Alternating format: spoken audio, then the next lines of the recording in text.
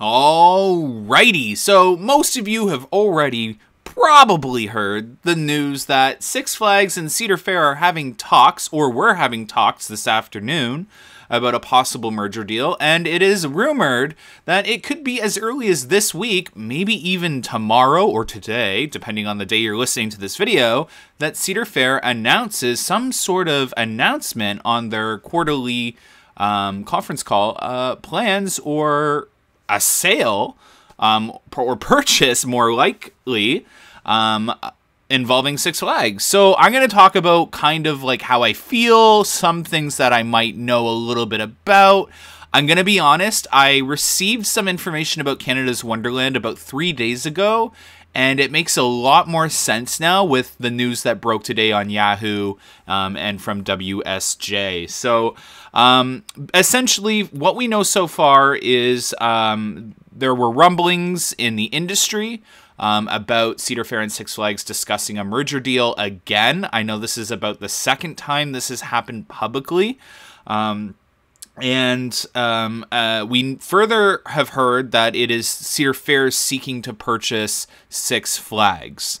So that isn't 100% confirmed, though, by the way. So take that with a grain of salt. But with that said, from what I've heard from my sources at Canada's Wonderland, it does make sense. So I've heard some details that Canada's Wonderland full-time employees are essentially receiving new benefits packages starting next year.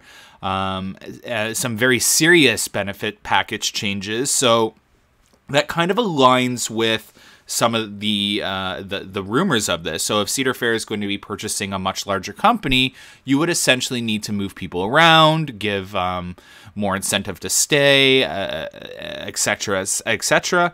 But I also want to touch on the fact that on the Q2 stockholders call, Cedar Fair did hint to all of us that they were in a place to start seeking to buy properties. Now, when they said that on the call, I was thinking that they would scoop up one or two properties and that they weren't alluding to essentially a merger deal with Six Flags. So it's definitely a lot larger of a purchase than I would have ever expected.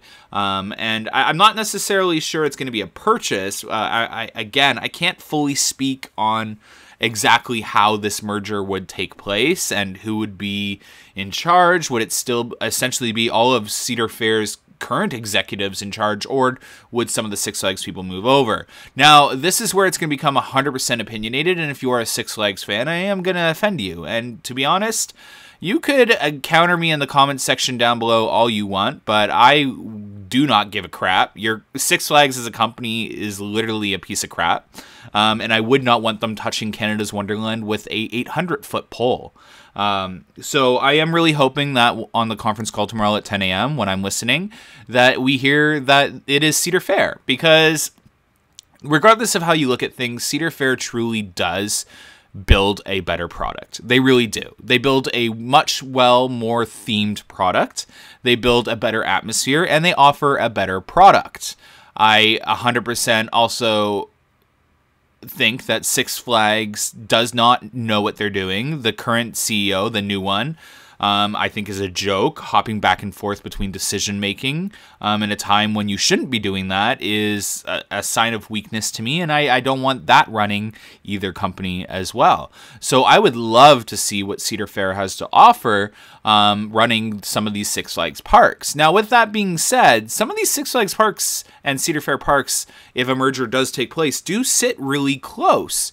So it would be really interesting to see which parks they choose to sell off. Because I'm sorry, for those of you that are fingers crossed that this company comes out with every single park in the Cedar Fair side and Six Flags side intact, that's not what's going to happen. There are going to be some sales, whether it be to developers, whether it be the parks get sold to different companies, although the financial outlook in the industry is exactly what's led to this merger, or is what is leading to this merger idea.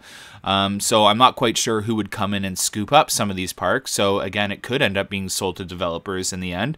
But nonetheless, it is a really scary situation for both Six Flags fans and Cedar Fair fans. And I feel like this is becoming an almost bi-yearly topic of discussion. And I definitely wasn't expecting it at all. So I am shocked. But A few key things is I definitely think we're going to see this merger take place. A lot of the American parks did very poorly this season, and the economic downturn hasn't even taken place yet, and it is coming. And I think that what you have seen in a lot of those articles about why this merger discussion is taking place is true. We saw it at a lot of the Six Flags parks, especially located in a little less, you know what, I'm not going to touch on that. But essentially, Six Flags Great Adventure was one of those parks that experienced a really poor season. I also have heard rumors that Six Flags Magic Mountain had a really slow season, which makes sense because Knott's Berry Farm also had a really slow season. We also know Carowinds, a Cedar Fair park, had a really slow season as well. So it's no wonder why these two chains might be coming together to merge. It gives them a lot of power in pricing and kind of becoming that conglomerate company in owning the industry. So if you have all those Six Flags parks and Cedar Fair parks working together under one umbrella, they essentially aren't competing against each other anymore. It allows them to invest less. It allows them to price exactly how they want to price.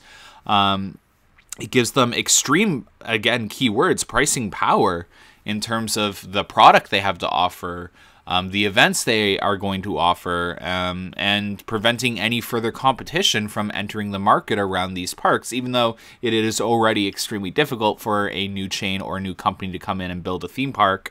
Nowadays, it's essentially like a multi-billion-dollar project to even get a small footprint park in the ground. But it is going to be really interesting. I'm excited to see what happens on the stockholders call tomorrow. Very well, we could get no information at all, so please keep that in mind as well. But I definitely am hoping Cedar Fair is the going to run the company.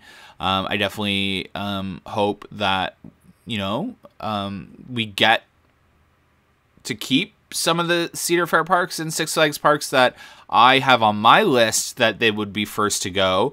Obviously, I don't want any parks to go, but unfortunately, with such a large purchase and thing, as you saw, things just get sold.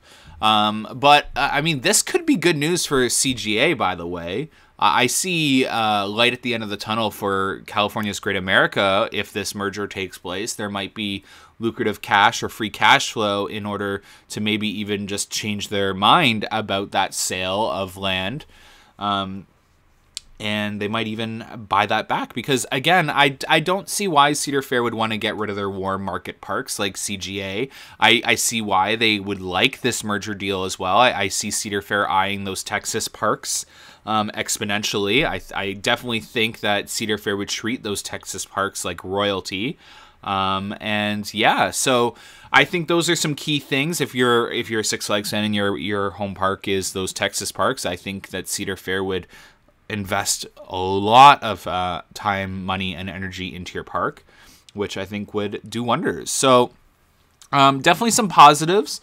There are definitely a lot of negatives as well, but I'll save that for after the stockholders call. Just wanted to give you guys my quick thoughts on everything. And I know I am biased. I'm not the greatest Six Flags fan out there. I am 100% a Cedar Fair fanboy. But yeah, anyways, hopefully you enjoyed my thoughts on this and any discussion that I had to provide on the matter. But yeah, stay tuned. I will provide my Cedar Fair stockholder call analysis at around 1 p.m. tomorrow or today if you're watching. So Thursday. But yeah, thanks so much for watching, guys. Have a good one. Bye.